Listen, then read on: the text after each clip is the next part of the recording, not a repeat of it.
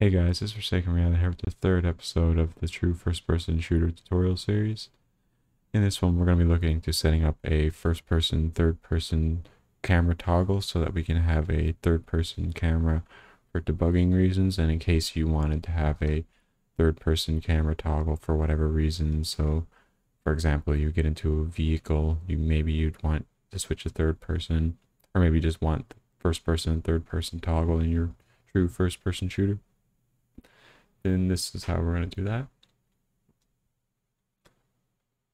So basically what we're going to have is press 0, which is the button outside the select. You can use any button you want, then it will go into free looking camera.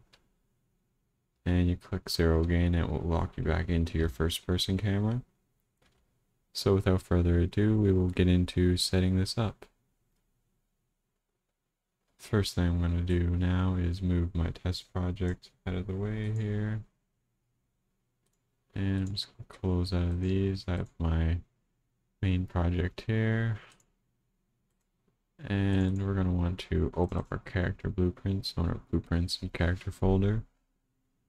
And first thing I'm going to do is just remove some of this garbage. We don't need our VR or touch inputs. And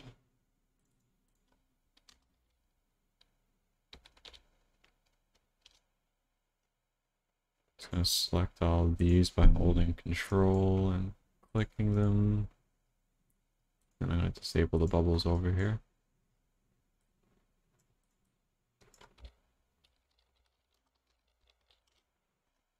I'll name these movement input. I'm just going to make this blue.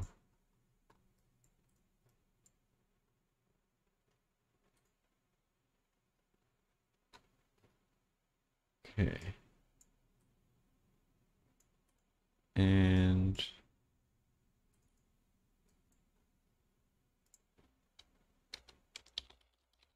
I'm going to search for keyboard 0. I will show you how to set up inputs in your project settings, but for right now I'm just using these for, I'm doing it this way for debug settings specifically. You want to create this, create a boolean. It's going to check if you're in first person. We're going to set this to true. And you can also click these arrows, save on, or these dots, save on compile, none success only. So if your files are there's no errors, then it will save them automatically. That'll save a little bit of time. So we're gonna create a function called switch camera.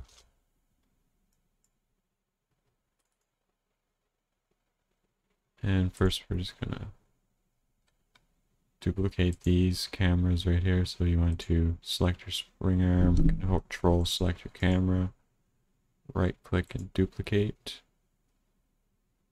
And name this TP for third person camera.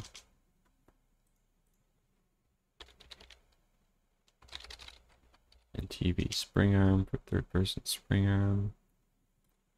And I'm going to detach these from the mesh.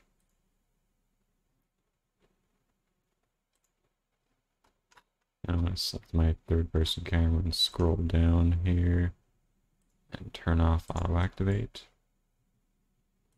So the first thing we're going to do in our function now is get our first person. You can hold B and click to create a branch, which is to check if first person is true or false.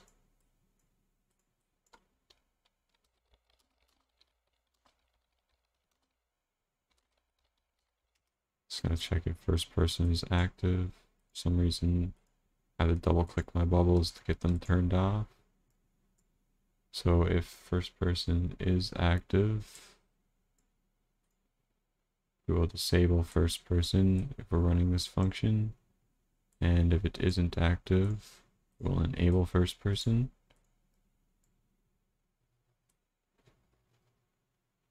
Cut down a bit there.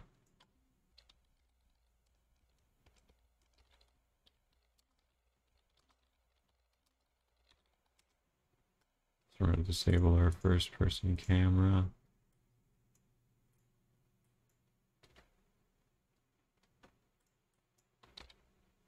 And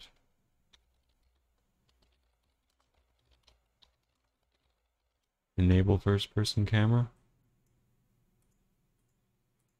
Make sure to toggle these off. And from here, we're going to grab our first person camera, grab our third person camera, set active.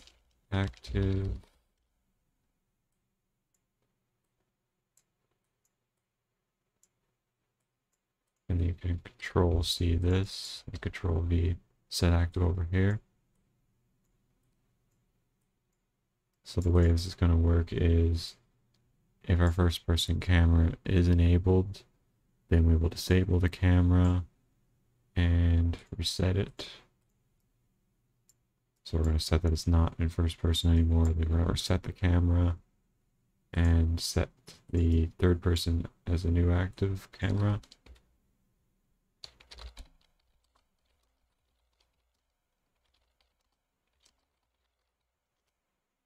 It's going to disable the first person and enable the third person.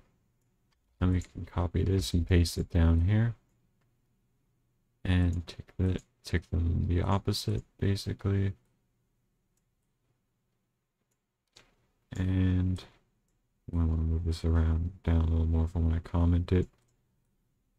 But basically, now when we're in first person, or we're in third person and we disable it, so we're going to false, or we're not in first person, we're going to false. We're going to set first person true. New active camera is going to be first person, and we're going to reset our third person camera.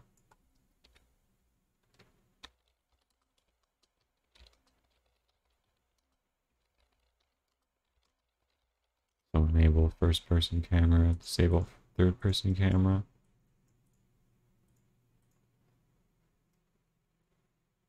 And now we're just going to set our orientation for our camera. So right now, if we were to run this switch camera function,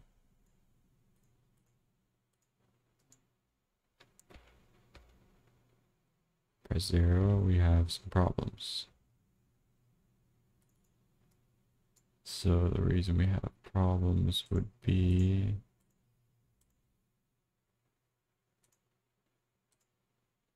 we need to set our third person camera to our spring arm endpoint. Set our spring arm location to around like 65. And then set the length to like 600 or so.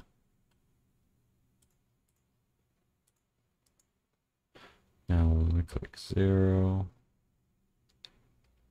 for some reason I'm needing to do it twice. It's because I didn't have my, make sure your first person boolean is set to true by default, so you're because we start in first person.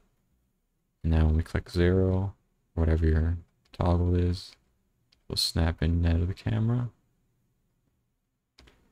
And if this is how you want it, so it doesn't rotate your character, we want to be able to rotate it so we can debug. So I'm going to drag out of here and set controller rotation yaw. And we're going to leave this ticked to false because we ticked it true from when we're in first person. Now we need to switch up our orientation right here. Desired location for our character movements. We want to drag out our character movement. Set desired rotation to false since we have it set to true currently. Click right here. And then set orient rotation to movement. I'm going to toggle that one true.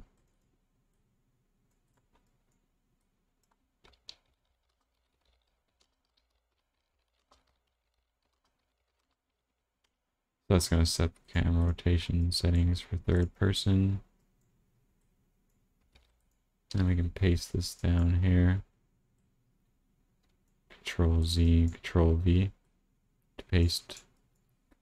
And it's going to rename this to first person. And we're going to tick everything in over here. So now the control rotation is back on. Desired rotation is back on. And orient rotation to movement is turned off. Now when we click play, we'll have this, and when we go into third person, our camera will be like this. When we toggle back in, first person camera will be stuck to our head again. We'll be rotating around normally.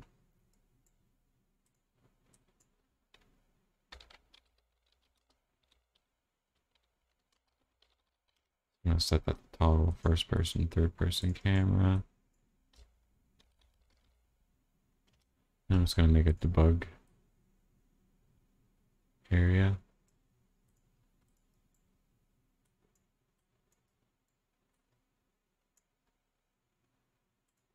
I'm going to tick on movement input so you can see that.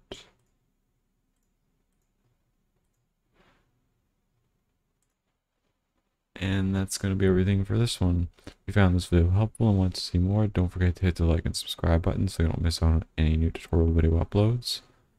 If you have any questions, suggestions, or comments, feel free to leave those in the comments section below, or join my community Discord server using the link in the description. I'm sure there's someone there that would be willing to answer your questions if I'm not able to get to you. Thanks, and I'll see you on the next one.